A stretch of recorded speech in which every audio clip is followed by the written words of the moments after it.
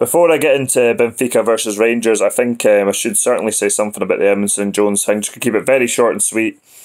I think the club has handled things excellently. They've dealt with it swiftly. They've suspended both players, which is the correct thing. And I don't feel either player should play for the club again. Simple as that. Moving on. Benfica versus Rangers, both teams with a 100% record so far. Something had to give. A draw would be a very good result for Rangers, but there was always a chance of a win tonight. No goals conceded so far in Europe, and this defence is the foundation of Rangers' run in Europe. And domestically, a win here tonight, and surely Rangers will progress to the round of 32. Benfica have never lost at home in Europa League, but Standard had a similar run to this and were beaten by Steven Gerrard's Rangers. To be honest, when I seen this group, I felt this is a group Rangers should progress from. 1-0 Benfica, almost immediately. Hollander makes a big mistake under pressure. His clearance is poor. Then he misses the ball as it comes back in. And it's an own goal from Goldson. Nothing he could do about that. A minute gone. All Benfica, Rangers need to try and ride the wave and get on the ball and try and get into the game. Aribo tries to get something going for Rangers 3 minutes later. The ball in was poor though. Benfica almost got the second goal. Great counter-attack from the Rangers corner. Everton played in Pizzi. McGregor was beaten, but the ball whistled past the post. 10 minutes gone. Stephen spoke about every team having its weakness, and it seems like Benfica are exposing the Rangers' defence, getting in those spaces that the fullbacks leave behind. Rangers need to try and stay in the game. Benfica are pressing Rangers. Rangers really can't get anything going. Benfica could easily have had a second goal in 17 minutes, but luckily for Rangers, Seferovic couldn't do anything. Benfica are down to 10 men. Otamendi sent off on 18 minutes, a ball over the top by Davis. Kent was in a clear goal-scoring opportunity. Clever by Kent to draw the foul, and a red card. And the opportunity from the free kick for a goal here. This would turn the game on its head.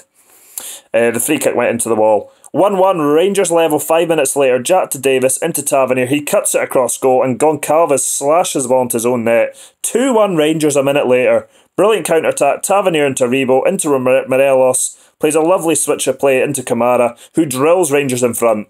Really composed finish into the bottom left-hand corner. You don't normally see Kamara shoot, but he's turned this game on its head.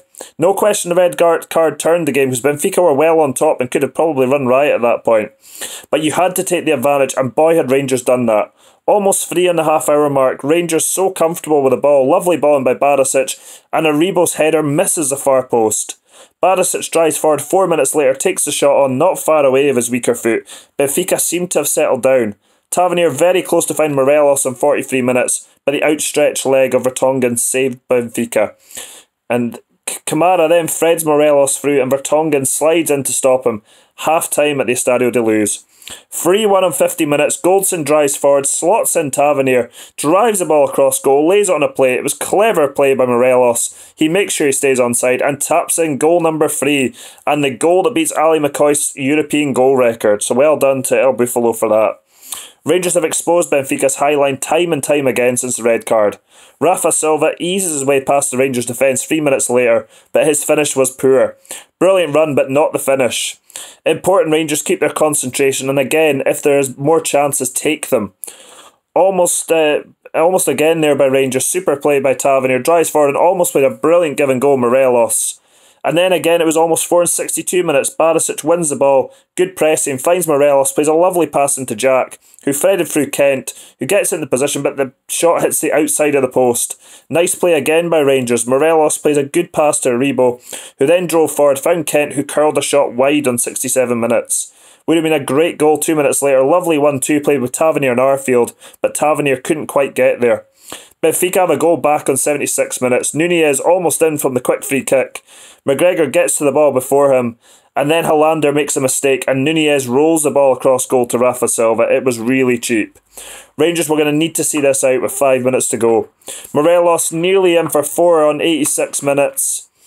He first played in Kent, who eventually finds him, and I think it was Tavernier he finds with the buttons back to goal, finds Morelos, but the keeper was out sharply to deny him.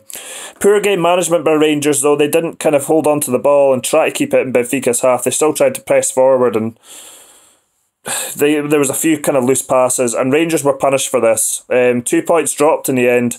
Darwin Nunez was slid through. It was a lovely pass through to him, and he slid past Alan McGregor in 91 minutes. No chance for McGregor to stop that. But this should never have happened. Poor game management. Apparently Arfield that gave away the ball, so You would normally think that getting a draw against a team that is unbeaten in Europa League in 24 matches would be a great result, but when they've had 10 men from the 20th minute, you're 3-1 up, you're looking comfortable. This was 2 points dropped. Simple as that. So just got to bounce back against Hamilton on Sunday and hope for the best. Anyway, like, share and subscribe. I hope you enjoyed the video.